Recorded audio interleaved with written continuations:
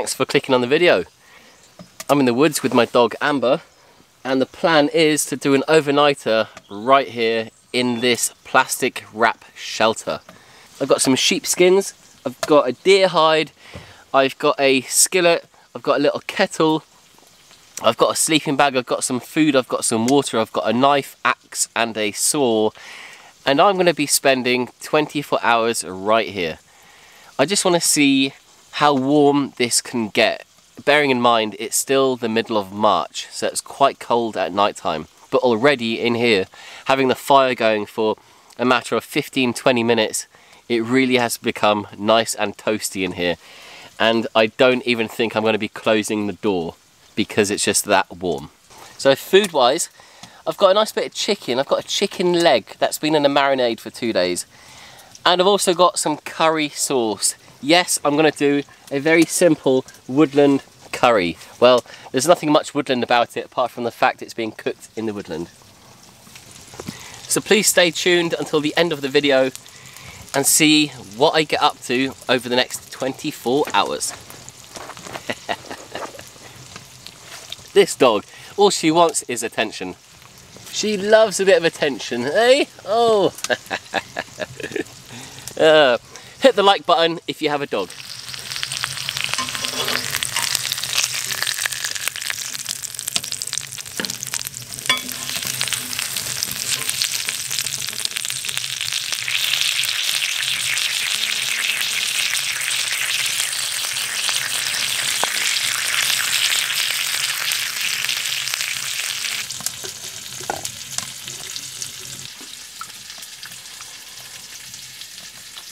And today I managed to buy the most, well, the biggest can of beer I've ever seen. That there is 1 litre. And it is Danish. Yeah, long live the Vikings. Many of you do probably know that I am half Danish. Anyway, skål.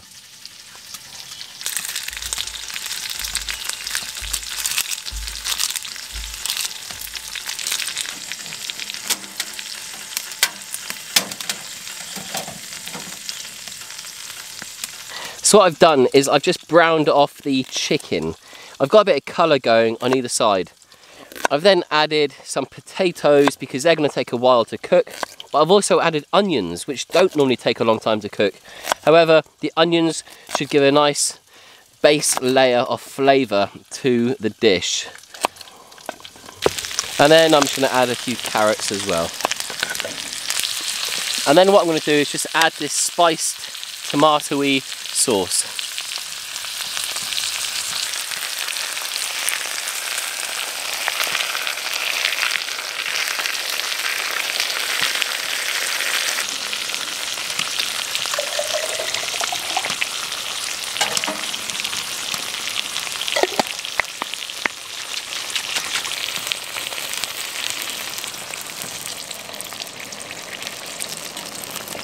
And now the idea is just to leave this for about 45 minutes to just simmer away. The potatoes will cook, the carrots will cook, and the chicken will finish cooking. Every time I say the word chicken, my dog looks at me. Chicken? Do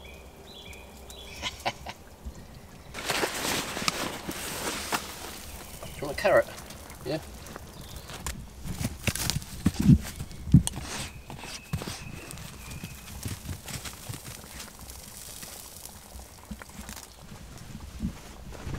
So while that's cooking, let's talk about the shelter that I've built. So I've used some pine. Lots of these pine, they've all been toppled by bigger trees during a storm. So I didn't feel too bad salvaging these. Some of them were half alive, they were bent, snapped over, but I just cleared the area where this tree did fall in order to allow more sunlight to reach the floor, helping all the other trees. And also it just gave me a few materials to use. So I started off with this cross section. And once I'd done the cross section, I then built the front. So basically these 2 arch bits in the front there, I attached those to the cross section, whatever it's called. And then I pretty much just wrapped the whole thing with pallet wrap. I don't know, I might have used maybe 100, 150 meters, maybe 100 meters of pallet wrap, believe it or not. but it seems to have worked really well. And then I got the wood stove, and you can probably remember from the previous episode, I've cut a hole there, and I've got these sticks to allow a bit of air around the flue so that the plastic doesn't melt. And yeah, it's actually really warm in there. So I think it's going to be a cozy night tonight. I've got a torch. As soon as it gets a little darker, I'm going to place a torch. I'm going to hang it up there. And then I've got the food to tuck into. I might have another one of those beers. You never know. Got my sleeping bag to get out and air out. Yeah, I'm really looking forward to this. It's been, you know, I thought about this for a long time, building this type of shelter. I wanted to see how efficient it would be when it comes to holding heat in.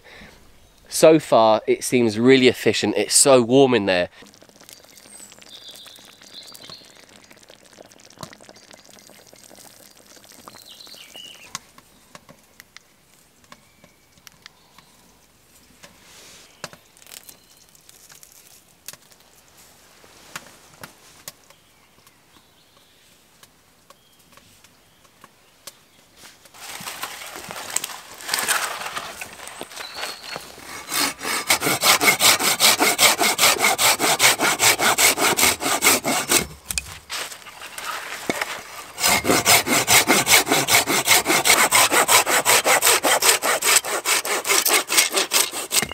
So I just dragged this pine tree over.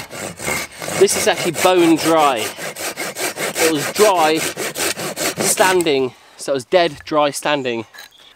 That high-pitched chime, that's a bit of an indicator for dried wood. And it doesn't smell wet, it doesn't feel wet on my face. Yeah, bone dry, great bit of wood.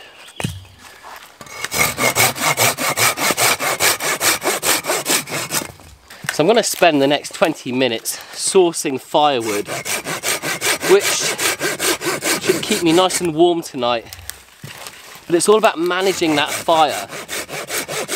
So what I'll do is I'll put quite a bit of wood on before I go to bed, and I close the valve or the vent on the front of the wood stove to slow down that burn, giving me more heat for longer, rather than leave it open and it will burn out within an hour or so.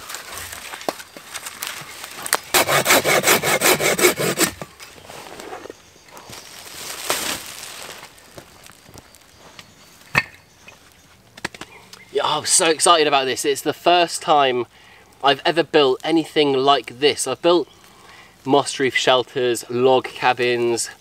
I've built a Viking house with TA outdoors, and I've also built the roundhouse, as well as various other lean-tos and natural shelters. But this is something different, and I'm so glad that I've actually done it. It was a bit of a push because I wasn't too sure how well it would be received on the channel, on my Bushcraft Tools YouTube channel, because everything is normally natural.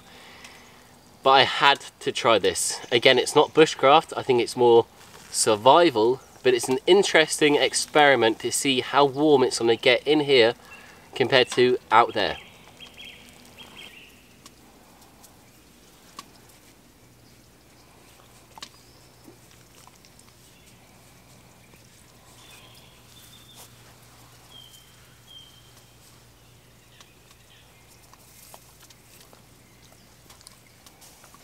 If you have a dog, do me a favour, pause the video right now and comment what breed of dog you have.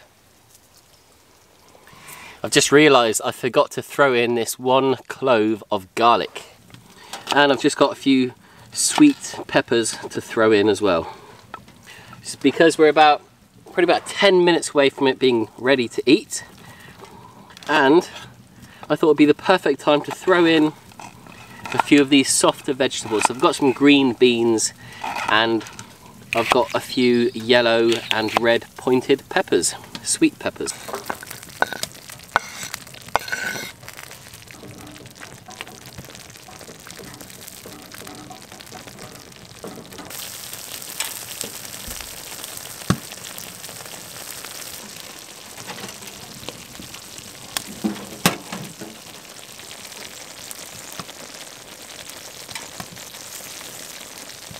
So the reason why I'm cooking this meal is because in episode 2 I asked for somebody to make a suggestion when it comes to food I can cook here in the woods.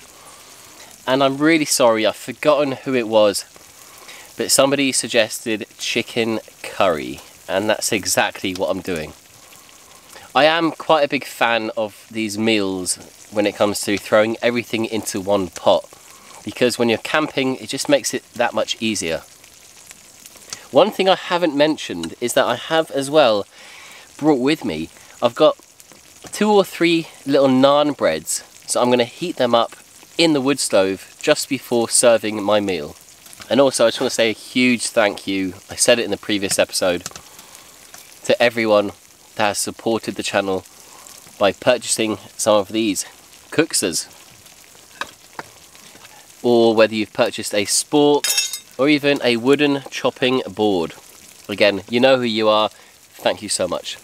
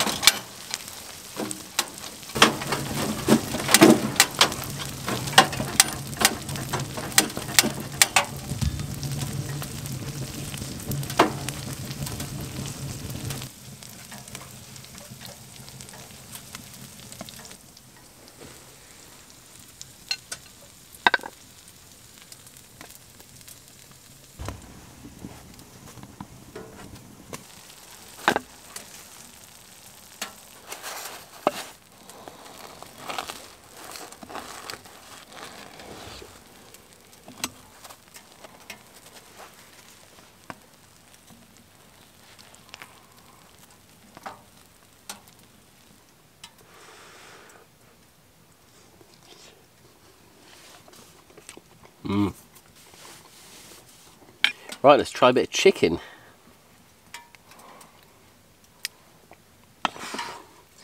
You know it's going to be hot.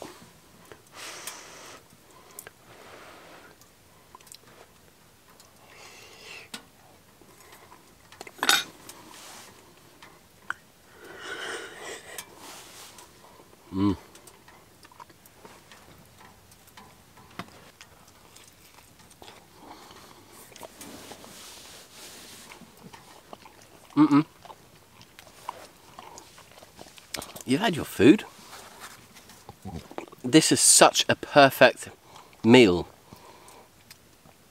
for a cold evening in the woods. Yeah, thank you very much to whoever it was that suggested it. Thank you.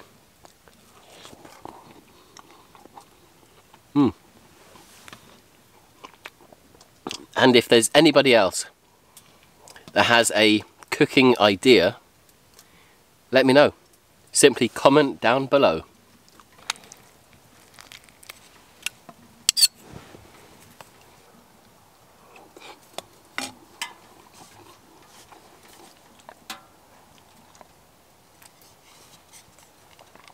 Wow. Dinner for one in the woods. I love it. I absolutely love camping out in the woods with a tasty meal. So good. That reminds me, I walked past a pine tree earlier and I snapped off the end of the branch, so that way I can make a nice cup of tea in the morning.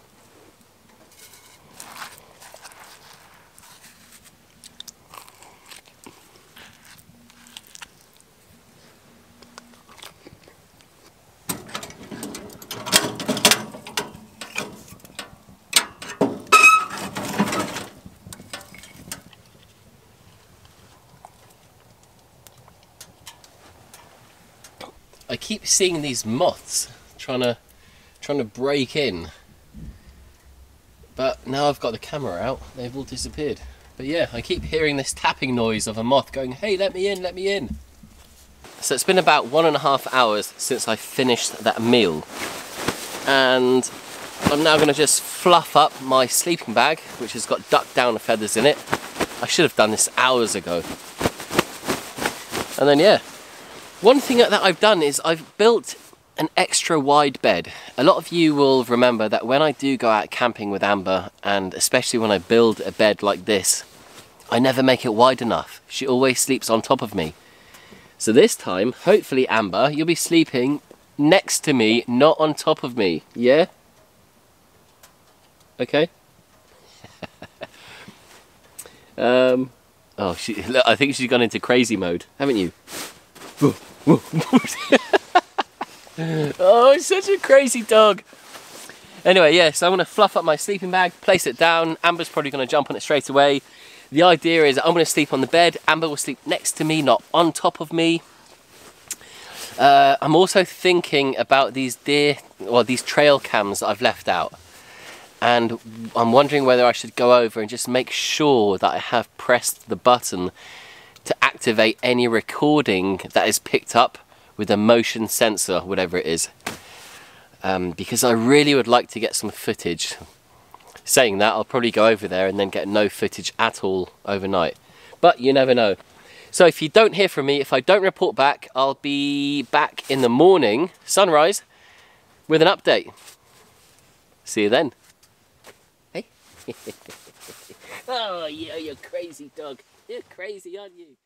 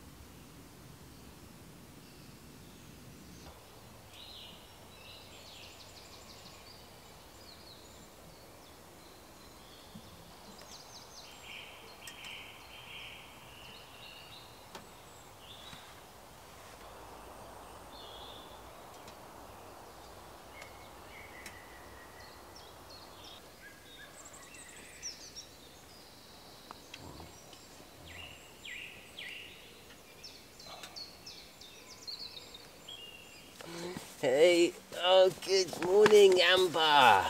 Hey.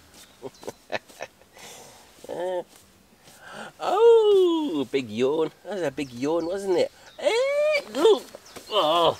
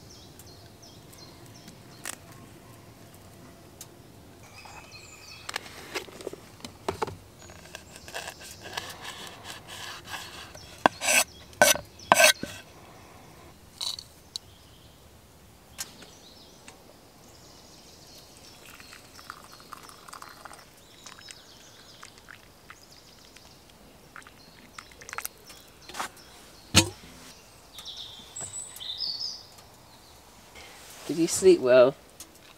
Oh, I'll tell you what though, that food last night, that food was so good.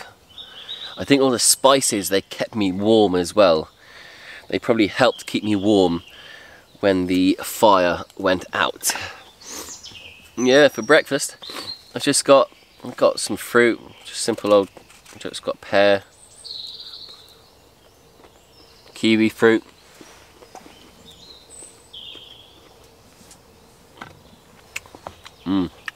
Nice, simple, tasty, and I don't need to cook it. Oh, it was so nice waking up. I'll show you the view. Have a look at what I'm looking at right now.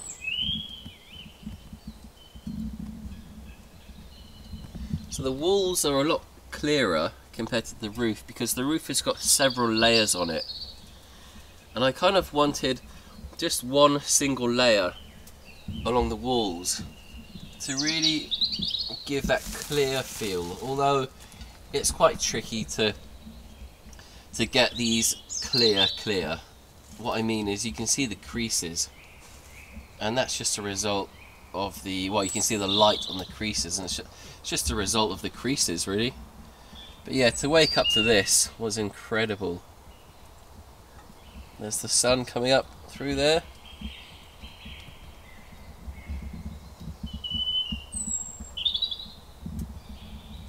And I left the door open because I was very conscious, or I was very aware of having a wood stove in this enclosed area, and I was just thinking about carbon monoxide poisoning. It's something to really think about if you're going to have a fire or a wood stove in a sealed off area. Oh, hello. And that's why under here you can see there's gaps. Oi, no! Oi! Emma! Oh. Emma! So you can see those gaps, and that just so the gaps just allows air in.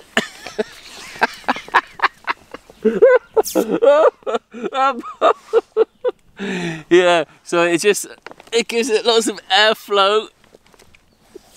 Amber. Oh, what a way to wake up. Oh, hey, you know, dogs really are man's best friend. Yeah, aren't they? Oh, I know.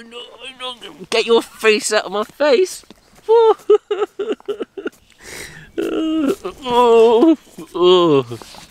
Alright, I better sit up. Right, I'm going to sit up because all she wants to do is squash me, hug me, kiss me.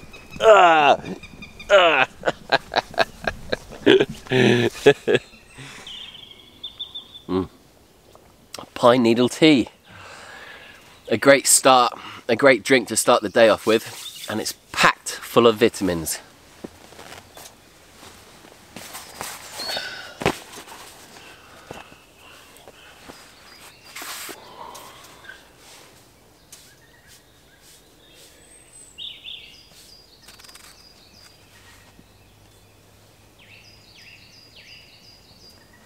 No?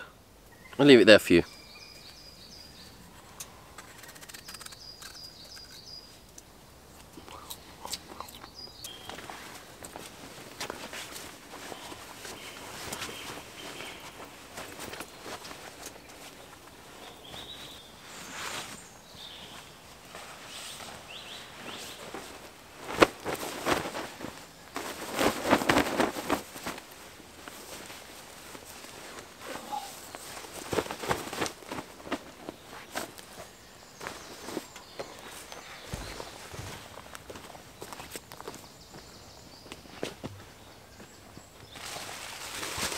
Woo! So warm in here, isn't it, Amber? So warm in here.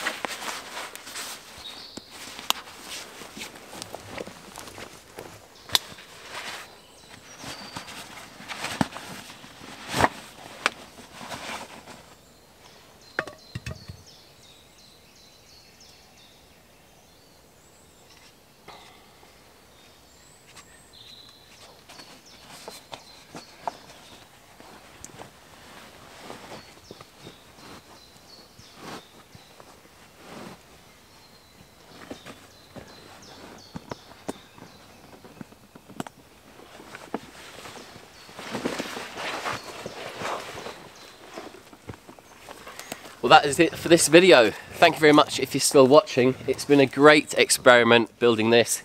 It's been quite an easy build because not many natural materials have been used. Again, I don't really consider this bushcraft, but I just had to try this. I had to try making a shelter out of this pallet wrap or plastic wrap, whatever you want to call it. It really did hold in the heat. It kept the cold out. The wood stove worked great. The bed was great. The little table, yeah, well, you know, I could have made a bed out of the pallet wrap as well. I could have made a bed out, I could have made a table out of the pallet wrap, but I chose not to. I'm going to leave this up, I think, for a few more days. I might come back depending on how many likes this video gets. If we can get over, I said 1,000 earlier, I'm going to change it. If we can get over 2,000 likes, I'm going to come back here next week and do another overnighter. And then I'm going to disassemble everything, dispose of all the materials, the plastic. I'll try and recycle the plastic if I can. Yeah, and I'll take the wood stove. Again, this is private woodland, which is why I'm going to leave this up right here, right now. Thank you very much if you're still watching. Don't forget to subscribe. See you next time. Goodbye.